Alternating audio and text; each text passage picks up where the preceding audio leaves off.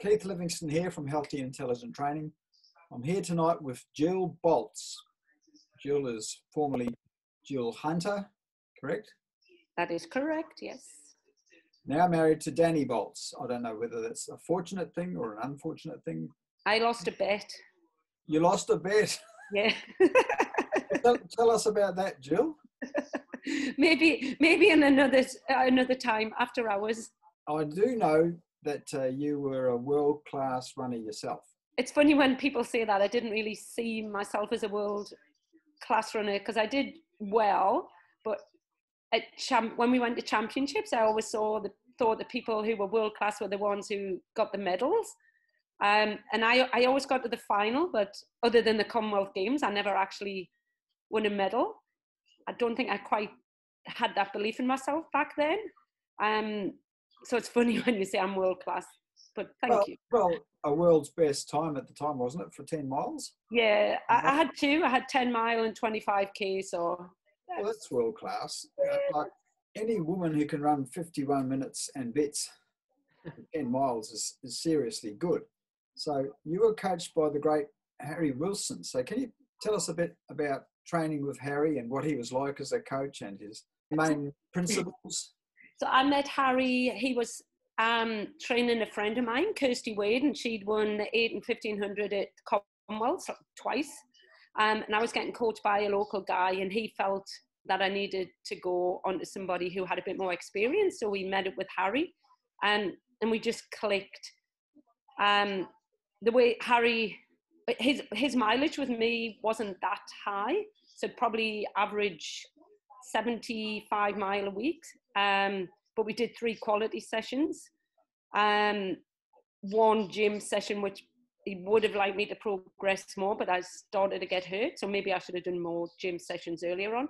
But whatever Harry said to me, I believed. If he said I could do it, I would do it. And so if he would question one of my, not question, but if he would say one of my opponents was in good shape, I think that went against me. So he learned, it's any coaching, it's a learning experience. So he knew what to say and when to say it. But yeah, I could not doubt Harry at all. So good and a lot of fun. Yeah. So he went out of his way to make training fun. He was approachable. Yeah. Very knowledgeable, I take it. Yeah, and like Steve Ovett, sometimes he would be in our group, but like everybody was equal. Like if Steve would give him some stick, like, oh, I've just won the Olympics or what have you, go, all right, you're clearing up today. We'll have none of that. We're all the same. So like nobody was made to feel special. We were all equal out there. The young Tyro back on a level pegging. That's right, yeah. I think he's a marvellous athlete, Steve Ovett. Yeah, he was pretty good, wasn't he? Oh, he's all right. He did all right. You and Danny got together years ago. And the first time I met him, he wasn't really that fit, and we both raced in Florida, Gainesville. And I think I actually beat him in the race. I won the race, and I think he was just using the race as a stop between places. So like you get your travel paid and you get the hotel or what have you. Yeah. So that was the first time I met him. And then from there, like he's just friendly, isn't he? He's fun. So he was a good guy to hang out with. And then he came over to Albuquerque. And when he wasn't fit, he would train with me. But as he got fitter, obviously, I couldn't train with him. Yeah, it's sensible not to, probably. Some really, really very good women get into trouble training with guys aerobically. Yeah. Well, Harry he didn't like that because he used to always think that was one of my downfalls. I would do my easy runs too hard because I thought everything had to be like at 6-minute pace. So for my easy runs, I think that's like 3:45 for the Ks. 3:43, I'm afraid. Is it 3:43? There you go. So 6-minute pace, and I think, oh God, why can't I run 6-minute pace every time? So Harry would like, no, you got to slow down. But it took a while for me to get to that point, and I think that's confidence as well. Yeah. Knowing that the easy days have to be easy in order to get the most out of the hard days. But I don't know how the kids do it these days, you know, like with Strava and everything, when they're comparing against one another. So unless you've got somebody there constantly telling you, you know, this is what you do and you've got to believe in it, there's too many outside influences, I think, these days. This is exactly what I want to hear, because I come from a place where Lydiard based, where easy is best. Yep. And what we're finding is that, you know, too many kids train too hard, too young, Yeah. and don't progress because they're worn out. Exactly, yeah. Back in England, there's the Harriers, so nearly every little town's got a Harriers. But we were very lucky with our coach. We got results, we went to nationals, but like I wasn't that good. And their philosophy was to keep us in the sport. So when we were seniors, hopefully would still be running, which was a big risk because most kids, if they haven't got the results, they're lost to the sport. But then again, on the other side, if they get the results, they've got nowhere to go. So for me, that was perfect. And then you go on to, like, Harry took us on, and then there was plenty of room with me for him to develop me into a better athlete. Because I hadn't done all those Ks and the mega mileage, the Ks, the big sessions. And I hadn't had the results from the races, which I was still like striving for. So I was still hungry when I got to Harry. You've got your own training group there in Cairns, correct? Yep, that's right. Tell me a bit more about that. Train them the way that I was. So like always leave them wanting for more, and know that each year they're going to develop from the year prior. And I'm constantly telling them not to compare themselves to what the other kids are doing. You know, everybody's different. Running's pretty simple, and you don't have to overdo it. You each year just build on the year before. A lot of them do want to go on and run as seniors, which is exciting to me.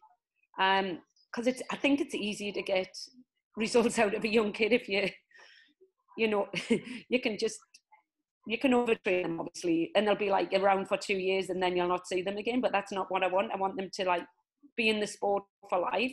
Doesn't matter if they don't go on and be anything, but just have that passion for running, to enjoy it, and hopefully get better each year. And whatever their best is, then that's all that matters to me. We've got a good group. There's about we've got 2 groups. There's one in Cairns and one in Townsville. So there's about 80 kids over the 2 groups. We've still got probably out of the 80, there'll still be 30 over that 15 and older, because that's the age group I want to like keep.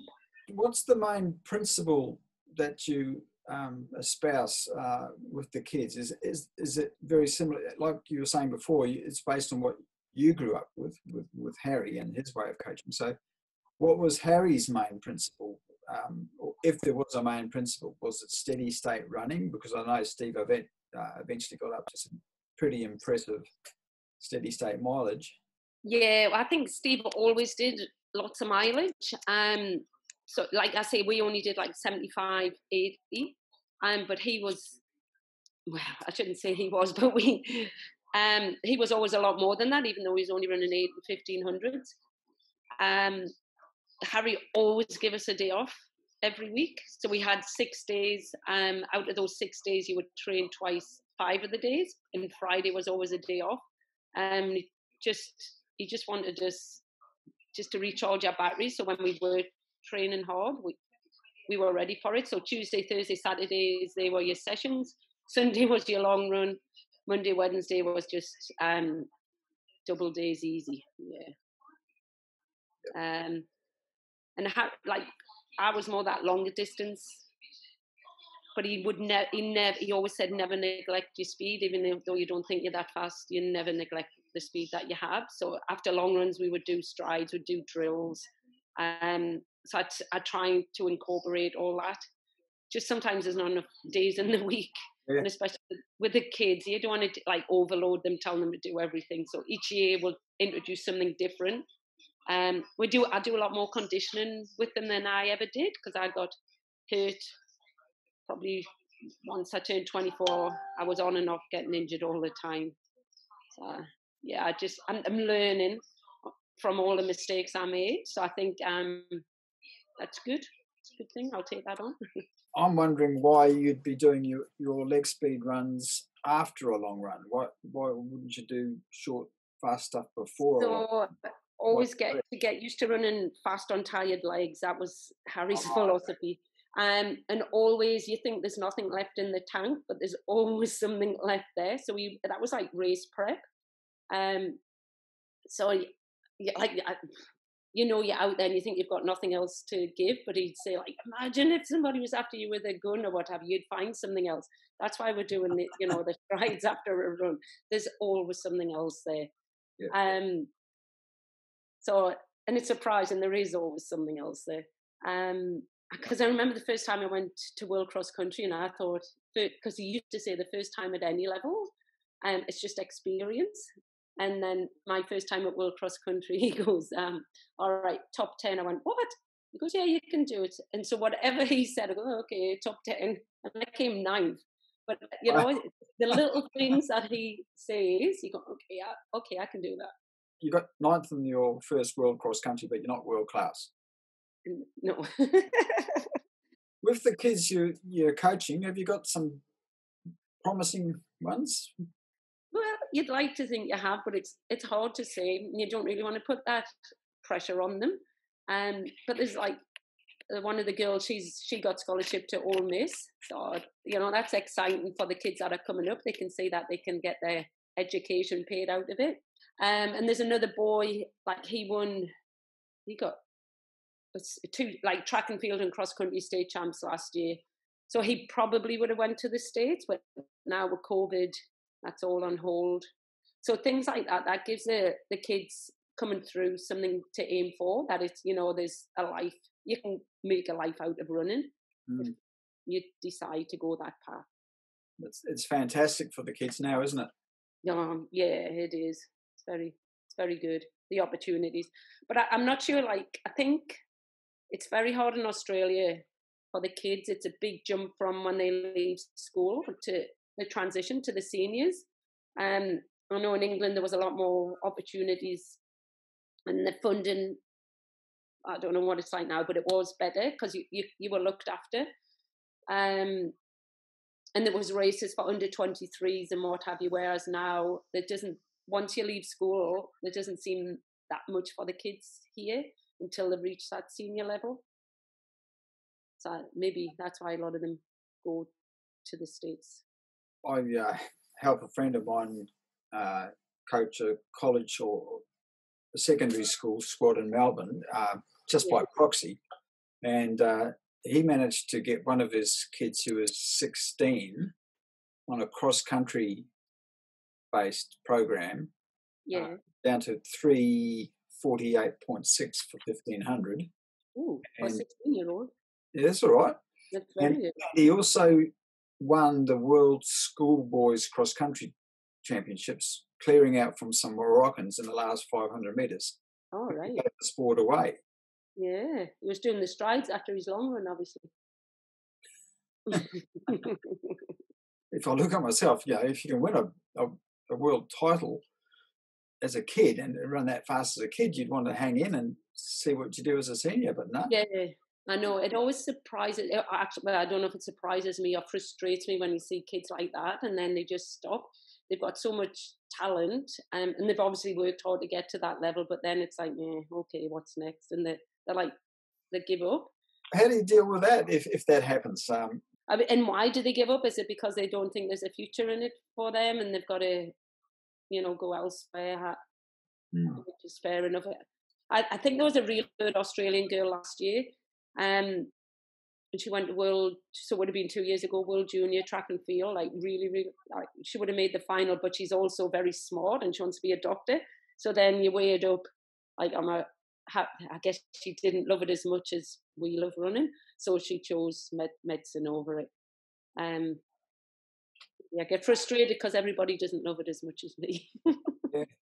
When I left school, I deliberately didn't go to university because I realised that to study well, I would need funding, and my parents weren't wealthy, so I decided I'd work for a radio station, and that was what funded That's my the voice. Eh? You've got the voice. I knew it's a radio voice. Oh, okay. Okay. I didn't realise I had a radio voice. Maybe I do. Yeah, everybody's on a different path, aren't they? I guess, so it's hard to see what's right and what's wrong for everyone. Always learning, aren't we? Learning as we go. Hopefully, yeah. I just want to find out a bit more about your training with Harry Wilson. Now, you were from near Gateshead, or you're a Geordie, aren't you? Yep. From the north. Yeah. Harry was based top of the M25. Okay. What was it called? Welland Garden City. So I'd probably only see Harry once every 6 weeks unless there was a race in between. And the girl I mentioned earlier, Kirsty Wade, we'd either go down there or he'd come up and see us for a session. So whenever we met up for a session, that was, we got the most out of that session. He would send my training by post. I've still got some of them because I was showing the kids the other day. So he'd send the training for those 6 weeks, and he'd write little things in there, which was lovely. And you'd go and look at your training, and then you'd have to ring up, tell them how you did. So there was no watches or anything, obviously. So you just it was honesty. And you'd be waiting. He would say you did well, but he was never like, oh, awesome, what have you. So if you did do really well, you knew you did well, because then you would get oh, very good. And if he was satisfying, okay, all right, so get ready for Thursday. That was, okay, so I'm doing okay. But what's interesting, when now they have set paces when they go out, if they're on the cross country or the road, and they'll say, all right, I want this at 3:30 pace or what have you. We would just have what was it? It was easy, steady, hard, and harder. Okay. So you just had to tune in. You kind of knew what pace that meant. Yeah. You didn't have the watches or anything, but it obviously worked, because when you came to the races, you were getting the results. So you just said, all right, so I've got to go harder than hard today. Interesting, yeah. So how hard did you go in the World Cross Country? I must have went pretty hard, yeah. I went too hard at the start, because I think I was in top 5 and I faded. Because he had the girl who was second, Angela Tooby. Then there was me, and he had the girl, our third countess, Susan Tooby. She must have been about 14. So I had a good squad, even though we didn't train together. It was an extended squad spread around England then. Yeah. And we'd get together, when we go meet Harry, we'd get together, but he didn't like Angela. At first, Angela and myself training together, because we race. I guess because you were seeing Harry and you wanted to impress him, and then you didn't want her to get better. Well, he knew what it was all about. Yeah. Oh no, he was. Yeah, he could tell straight away. No, this isn't going to work. So yeah, he separated. I just telling the kids, niggles, they've got to stay one step ahead of their body. It doesn't matter, they're fit. If they have 5 days off, a week off, it doesn't matter, rather than run through an injury. Because a lot of them think they've just got to, something's tight, it's a warning, something's going to happen. So I'm just trying to install that into them, and most of them are getting on board, a couple of days off, and then they're fine. But if they run through something, then they'll end up having 2-3 weeks off. Yeah. Less is more. Less is more. That's very important. And they've just got to believe in the process, and not listen to too many outside influences. There was a guy once told me, once you've got that trust in the coach, just stick with them, because nobody else knows the full picture. They don't know, and I think the mental side's very important, to get inside people's heads, know what they can and can't do, and how they're going to cope with certain sessions. So just once you've got that trust and loyalty with somebody, you just go with it. Now, what advice would you have for a young Jill, if you were starting over again, from Jill of today? Well, I say this all the time. This afterwards stretching. If I had my time over again, that's what I would do. Just the little things. Do the little things. The stretching and the conditioning. And look after your body. Yeah. And another thing, don't put people on pedestals. We're all human. Yeah. we're from Cairns and we'll go down to Brisbane, and sometimes we're changing now, but they'd go down there and they'd already think, oh, they're from Brisbane, so they're going to beat me and whatever. And then once they meet them, they realise they're just human. Everybody's got the same chance if they put the work in. Well, I remember running for Victoria, and then we had the other way around. We go up to Brisbane, they say, oh, they're just Queenslanders, and yeah, they're just the Queensland. Yeah, so imagine then us, we go to Victoria, they'll be like, not now, but start now. It was very, actually, the first time I went to States here, I found it very nerve-wracking, you know, like the kids I think the primary school's very hard for the kids to go through, because there's a lot of, probably more the parents putting the pressure on the kids, and then from the outside looking in, it's like, a bit scary. It's probably a bit young anyway, nationals for 10-year-olds. Oh, that's ridiculous. Yeah, I think it's too young. Yeah. I think the ideal age is maybe mid-teens to get serious, or start to get serious in the sport, or even be running. I didn't start running till I was 17. Oh, really? Wow, that's good. I had no idea, really. Oh, maybe 16, because the outer vista of my, well, now I'm talking about me, not you. But anyway, about you. I didn't get interested until 16, 17, because we had the Great Commonwealth Games in New Zealand, which sparked everyone's imagination. Homegrown guys, running world records and beating the Africans and all that. It's very exciting. So you have that sort of model to look at growing up, and so it's hard. I did a lot of sports, but running was like my main one, but still did a lot of other sports. But like nationals, I wouldn't have gone to nationals until I was we would as a Harriers, but like 14, I guess. We would have went, not as a 10-year-old. An awful lot can happen to a kid between 10 and, say, 16, 17, 18. Exactly. And like you say, you can flog a 10-year-old and get them to win, but then who's that for? Is that for who's getting the glory? The kid for a short term, but may have a good chinwag later on. Yeah, sounds good. Awesome. You enjoy your Friday. Okay. Right, see ya. So, Jill, thank you very much. Okay, bye. Bye. Hi. Just as a postscript to that interview with Jill Boltz, she really undersold herself.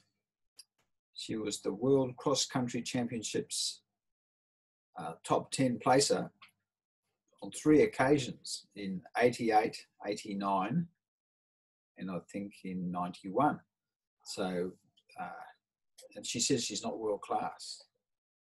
Commonwealth silver over 10,000, and fastest woman of all time at one stage over 25k road, and second fastest over 10 miles road in the UK now to Paula Radcliffe, who was very good. But how amazing, that this lady's coaching in Cairns of all places, and she says she wasn't world class, but Cairns, you've got someone world class right there, so make use of her.